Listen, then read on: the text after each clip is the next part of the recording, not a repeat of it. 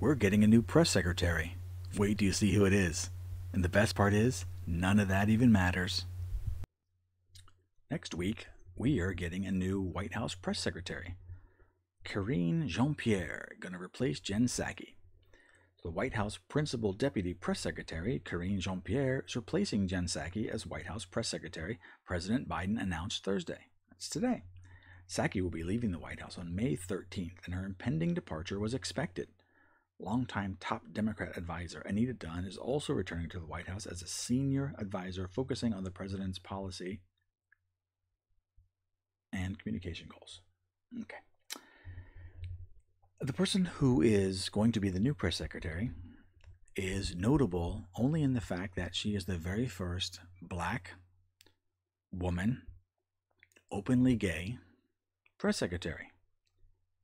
And there she is.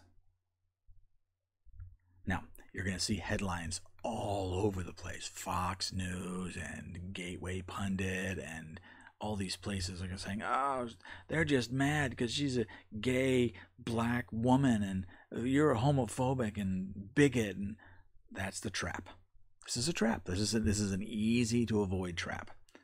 Now, of course, Joe Biden was going to pick a openly gay black woman for this job. He's been saying that since the very first time he started campaigning to be president. We've got half of his cabinet is black or minority.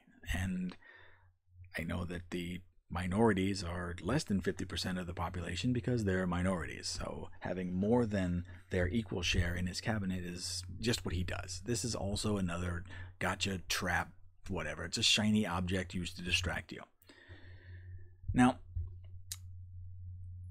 she has, this is following the articles. Karine not only brings the experience, talent, and integrity needed for this difficult job, but she will continue to lead the way in communicating about the work of the Biden-Harris administration on behalf of the American people. Mr. Biden said in a statement, Jill and I have known and respected Karine for a long time, and she will be a strong voice speaking for me and this administration. Okay, that's what they should lead with.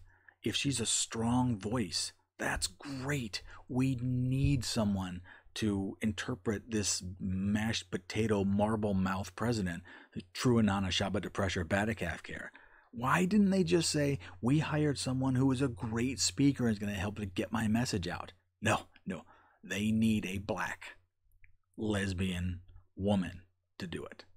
I'm not sure if that's her best qualification or if she actually is a good speaker. The good speaker part was pretty low on her list of accolades, so that's kind of sad.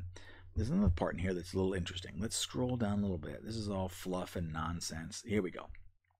Jean-Pierre, 44 years old, was born in France and is the partner of CNN's Suzanne Malveaux. They have a young daughter. She worked for the Biden and Obama campaigns and has served as an NBC and MSNBC political analyst. Stop.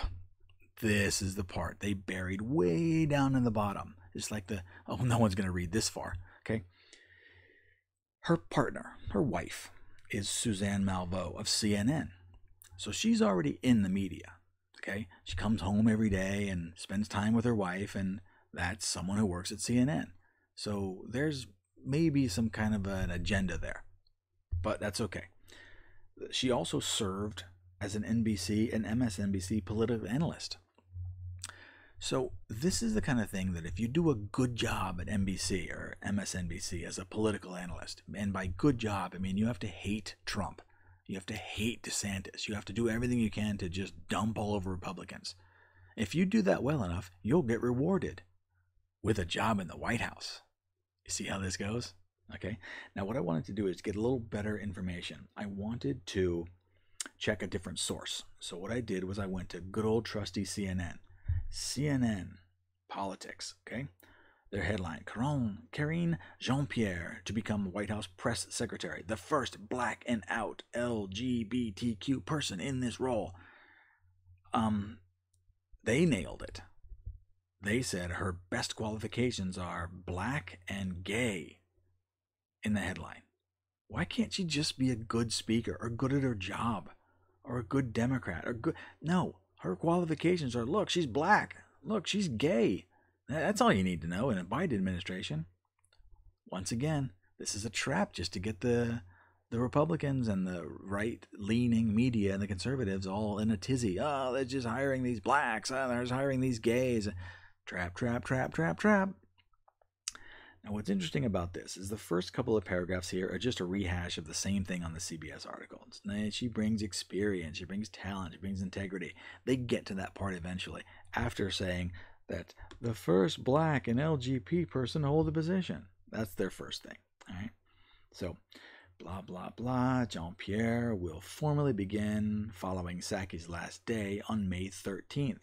CNN reported in April that Psaki was leaving her role for one at MSNBC. Wait a minute. I get it now. If you do a good job in the White House, you get a kickback by getting hired at MSNBC. And if you do a good job at working at MSNBC, you get a job in the government. Doot, doot, doot, doot, doot, doot, doot, doot. You starting to hear the circus music yet? You see what's happening? This is the important part about this new press secretary.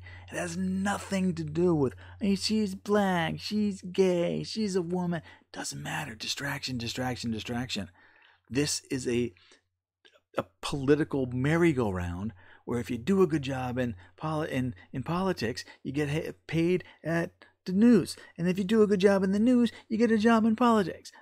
Pay attention. This is the only thing we should be paying attention to. This is the real story. Isn't it interesting? Let's see how the regular news handles it tomorrow. Psst, I'd lay real money. They go against the, you hate her because she's black in one side of the story, and why don't you like her because she's gay in the other side of the story. Has nothing to do with that. It's the merry-go-round. It's always the merry-go-round. If you find this as entertaining as I do, grab that subscribe button. Bounce it around between MSNBC and the White House a few times. Then go away. I'll see you tomorrow.